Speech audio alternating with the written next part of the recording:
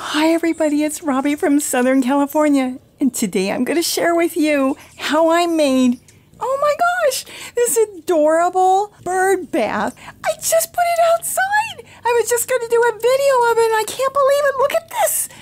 This is unreal.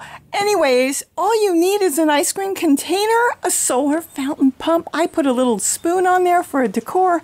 I love my chocolate syrup to add to my ice cream, and that's it. This is unreal. I'm trying to talk quiet because I just set it out there, and look at this. Look at this.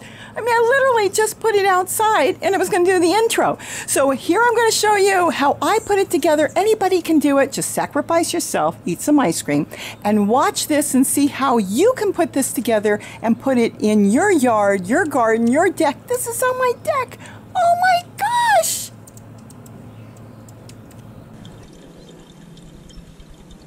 Today I'm going to show you how I made the cutest water fountain using a solar fountain kit, and all I needed was the pump and the solar panel, an ice cream container, a chocolate syrup container empty, and a hose, and I found a stick, and you can decorate it any way you want.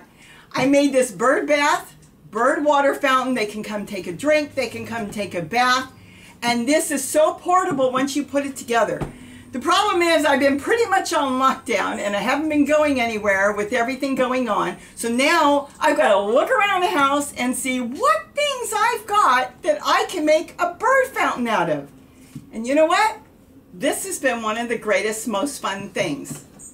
This has been fantastic. And I've got so many other things I'm putting together. But I hope you enjoy this. This will be fun for you and the kids to make if you're eating ice cream. Or just, you know what? Just do it for the birds. Get yourself a gallon of ice cream, get yourself a bottle of syrup, force yourself to eat this, and then save the containers and watch how you can make a fun fountain.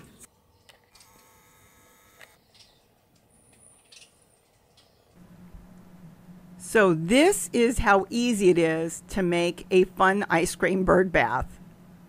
So what I did here was I needed a 1 gallon ice cream container and my Hershey syrup container. This is just for fun. And I got a dowel. It's just a simple little thin wooden dowel. You can use any type of stick you want. And what I did here was I cut it. I ended up cutting it to 16 inches. You'll see as we go along why I needed it a certain length. But 16 inches worked for me. And I plugged in my soldering iron because now we have to start making holes. That dowel is going to go into the Hershey's container, and it's going to hold it up to give it the illusion of the Hershey syrup being poured onto the ice cream container.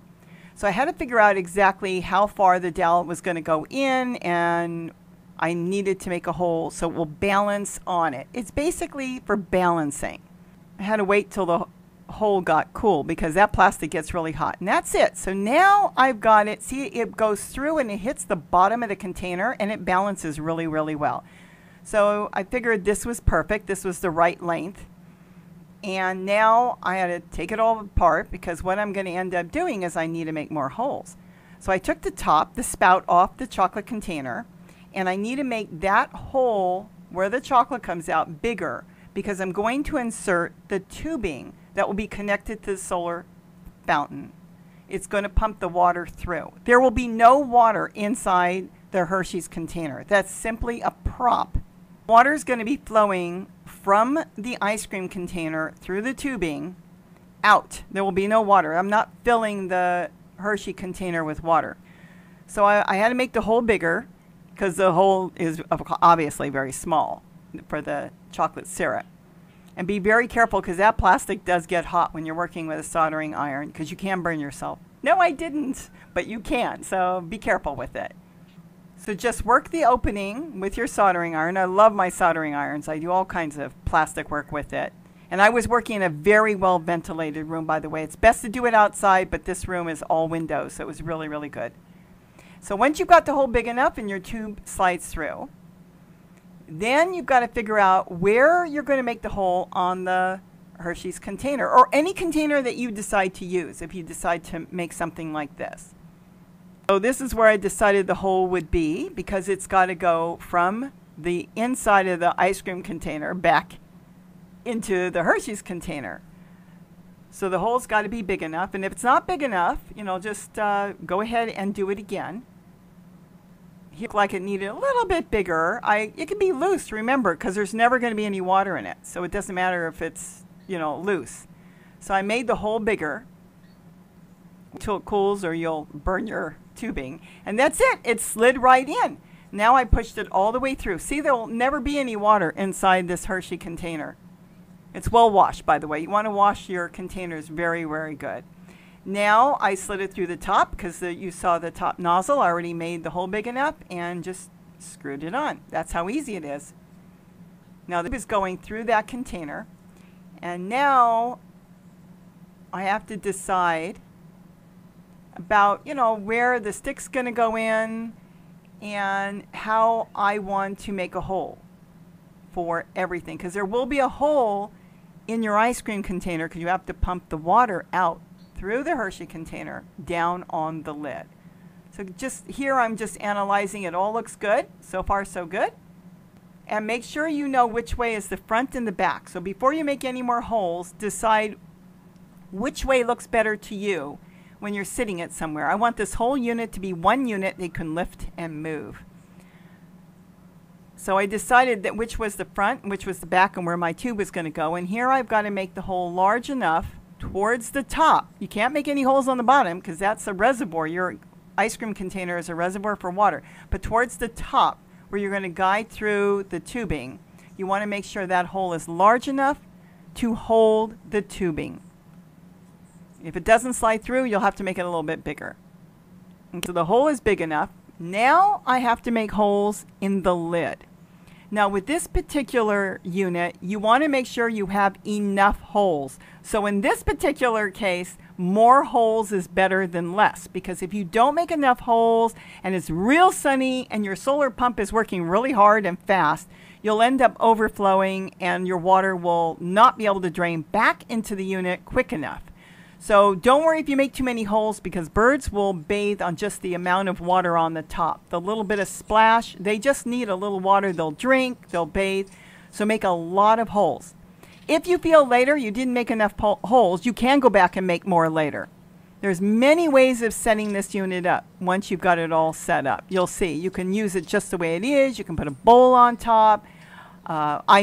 You'll see, I made an ice cream scoop for it. There's so many fun things you can do. But do make sure that it drains well. And you can't leave the lid off, because the birds won't use it. They want to be able to have someplace to land and feel secure that they're not falling into the water. Remember, they don't swim. They want to take a bath and they want to drink. You just want to make sure that the water will flow all back into your gallon container. Now I put it all back. I figured I had enough holes. Remember, I can always go back and add more holes later. And I saw how I want to set it up. And looks good to me. I think that's the way I want it. I'm going to have the hole in the back, and it's going to just hang like that. I'm pulling out enough tubing on the Hershey's bottle, because I want the tubing to come out. I don't want any tubing where water's going to get inside. Plus, I have another idea on how I want to do this. Keep in mind, I did this raw. I literally sat down with this and one step at a time decided how I wanted to do it. I had never made one before. This is my first and one and only one so far. Now see how I have a lot of tubing out through the spout? It's good to have a little extra in case you need to cut it later. If it's too short, you'd have to get a whole new tubing. Now the tubing will end up going back inside the bucket, and that's where you're going to put your solar pump. The pump will be inside, and the unit will be all one unit. The only thing you'll ever have to pick up and move is just the unit and the solar panel. And remember, a little extra tubing is good, because you can always trim it when you're completely done with it and have it set up. You don't want too much of a splash, or the hummingbirds may not come. They don't like a lot of splash. Other birds don't care. The higher the tubing is, the more of a splash when it's hitting the lid of any container or any unit. Now here I decided to do something very unique. I was thinking about it, so I was ready to do it. I decided to mix some colors together and make a brown color that looks like Hershey syrup. I'm going to paint the tubing here that is coming out brown. So when the water comes out, you're not going to see that clear tubing. What you're going to see is brown tubing, just on the end. I'm not doing the whole thing, but just on the end. So to give it an illusion for me, for fun, that it's chocolate syrup coming out. So I mixed the paint until I got the right color that I felt was just red and yellow. I didn't have any brown. So I used red, yellow, a little bit of black, a little bit of white, and just mixed it until I had a chocolatey looking brown. This is all non-toxic paint. And it says that on the bottle too. But it is a non-toxic paint. Most paints here in the state of California are all lead-free and they're non-toxic. That's what I've been told by all paint departments. I just slowly mixed it until I felt it was the right color. And I also blended it a little bit, just so it's a kind of a dark and light brown. And I pulled a little extra out. And then I just painted it. This is totally up to you if you want to go this far with it. And remember, you can use any container you've got. It's just that these days I'm in the house a lot and I'm not running to the thrift store, so I'm starting to look around and use things I've got in the house, or I've actually been shopping online for foods that have cute containers that I can make something out of. I'm desperate. I like making things, and I have not been going to the store since the lockdown. So this has worked out really, really good. It's keeping me busy when I have some downtime, and I like making things. Only painting the outside of the tubing. The inside is still clean tubing. This is very clean tubing. This is the tubing they use for making beer and for dairy use. I got this tubing online. I'll put the link below where I got the tubing. I got this on eBay, and it's fairly cheap. You can go to a tropical fish store, and some hardware stores do sell the latex or rubber tubing that will fit your solar fountains. You just have to make sure it will fit your unit. And I have ways, I think I've showed you in my other videos, how to make the tubing a little bit bigger or even a little bit smaller. And here I just left it to dry. So once the brown paint was dry on the tube that I painted, it was time to put it together. Now I found that the handle that was already on the square 1-gallon plastic ice cream container actually held it. Now I know it wouldn't hold it if a wind came or something, but it held it enough so I could use that as part of my structure on this water fountain. So I decided to use zip ties on this. The zip tie would be attached to the stick that is holding up the plastic chocolate Hershey's container, and it would be zip tied to the handle of the ice cream container. This would make it one big unit to carry. You know, one unit, I could just lift it and carry it, not in pieces. Now before I get it all put together exactly the way I want, I decided to try to figure out what I wanted to add, and I looked at a couple plastic spoons I had. I ended up going with the pink one because it gave really nice color to it. Figured I would add it to the stick. Now I was ready to get the solar fountain kit out. This is a brand new kit, and I took it out of the box to see how I was going to set it up before I put everything together permanent. So here what I'm looking for is the part that is going to attach to the tube. The pumps are slightly different. Not all solar fountain kits are exactly the same. Some have a nozzle already attached to the pump. Some have a hole where you attach the attachment nozzle to it. It's the part where everything attaches to it. So I was just looking to see how this one was set up. So after analyzing it, I figured I needed some masking tape, maybe some duct tape. So I went and got that. I got my hot glue gun out because I see that I'm going to be using a hot glue gun for this project for a few little things, nothing big. Now remember, you measure twice, you cut once. Measure 3 times if you have to, because if you cut the tubing too short, you'll have to get more tubing. Here I decided that would hold the dowel that's holding up my Hershey's container where the water's going to flow through, I went ahead with just plain old duct tape. Duct tape sticks really, really good to plastic containers.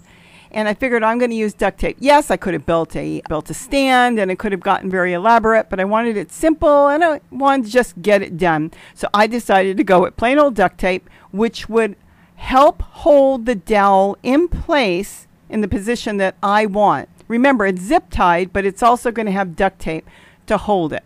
You can do it any way you want. I went with good old duct tape. Now it's time that I've got to see how I'm going to set this up. Remember, the pump has to be on the inside of the gallon container. It's got a wire, and of course the solar fountain panel will be all on the outside, but the pump's got to be inside. And so I've got to now attach the tubing to the pump.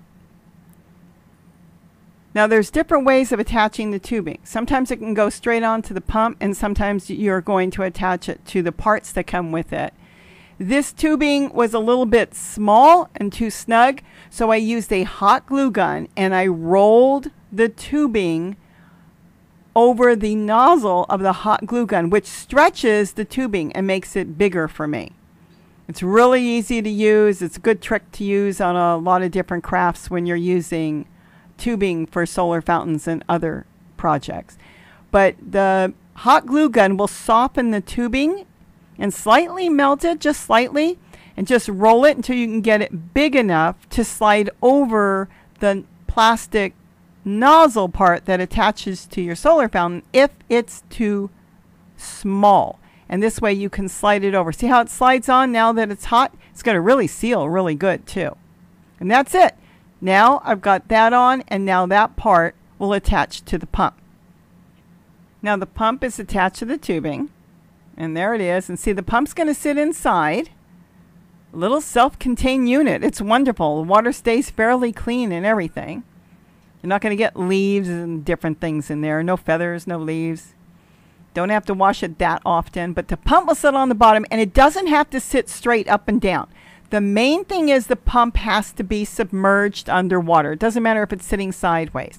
Now the lid's got to go on. So I have to decide where I want the wire to come out. And what I'm going to do is notch where the lid is going so the lid can still snap on snug, but the wire will drop down a little bit.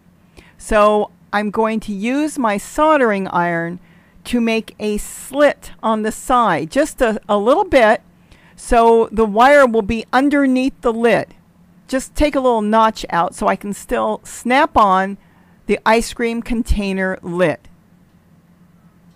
Remember, you cannot make holes on the side to attach anything because that has to stay full of water. Now I take my soldering iron, and it's very simple. I'm just going to cut out a notch of the plastic on the top so the cord will be underneath the lid. It's not going to hurt anything as far as holding water because you're only going down a ½ inch to an inch if that. And I'm not filling it to the very top with water anyways. Make sure you wait till it's cool because you don't want to put the cord there while it's hot, or you'll end up melting your solar fountain cord, the electrical cords. You don't want to melt that. Now once it's cool, you'll see how nicely that will just slip into that notch that you took out. See how the lid will fit on and the cord will slip down. Now here I also did make 2 holes on the top to help hold the dowel, because again the water's not going to be on the very top. So you have the opportunity here to tie the dowel to the unit on the top. So I used a zip tie on the top. Remember, the water's going to be underneath those top holes. And I can put a zip tie. So I have extra support now. I've got a zip tie on the handle holding my dowel. I've got duct tape holding the dowel. And now I have a zip tie on the top under the lid, because you want to make sure that lid can snap on tight like it's supposed to. When it holds ice cream, you want it to snap on. I put the zip tie now under the lid. And now I've got 3 ways of holding the dowel in place. That's why it's easy to pick up and move anywhere you want. It's all one unit. And that's all there is to it. It's pretty much ready to go. You can cut off the tails on the zip tie, clean it up a little bit, and you are good to go. I actually made 2 holes on the container on the top too to hold the tubing in place so it won't go anywhere. Now once I set it up, the water's just going to go pouring on the top, which gives it, because this top has a little lip around it you can see on the ice cream container, it will have a shallow amount of water on the top. Hummingbirds love shallow water. They can splash on the top. A lot of birds can come drink out of the nozzle. They could use it any way they want. What I ended up doing, and I'll put the link on, is I made a little ice cream to go with it. That's separate. You may not be interested, but I'll put the link on how I did that. But you could put a bowl on top. You could put nothing on top. You could do anything you want. The birds will use it just the way it is, just like that. Now we just have to take it outside, fill it up, and put it anywhere you want. Put it in the garden, put it on deck, move it. Move it to where you're going to be and where you're going to enjoy it. If a windstorm comes, pick it up, bring it in. It's that easy to bring in. You don't have to leave it out when the weather's really bad. So now I think it's about time to get this thing in the garden, outside with the birds, and see what they do. And it was amazing. I couldn't believe when I first put it out and the hummingbirds came to it. I couldn't believe it. The orioles came right away to drink out of it before I even put the ice cream on it. The birds flocked to it. This is so fun, so easy to clean. You just unsnap the top. Everything is mounted in there. Tip it over sideways, rinse it out, and put it back together and fill it. So easy, so fun. It was such a shock to see the hummingbird. I went to grab the camera to do a video of it as I set it outside, and I turned my back and turned around, and the hummingbird was already taking a bath. I mean, can you imagine? I had to hold back from screaming. I would have scared him. So I hope I gave you some ideas on how to make a fun fountain with found objects in your house. Who knows? Look around. Look in your kitchen cabinet. Look in your refrigerator. You might be surprised on what you can find. With this, have a wonderful, wonderful day. And don't forget to eat what you grow. Eat some ice cream. Sacrifice yourself. The hummingbirds and the birds in your garden and yard are worth it. Bye-bye, everybody.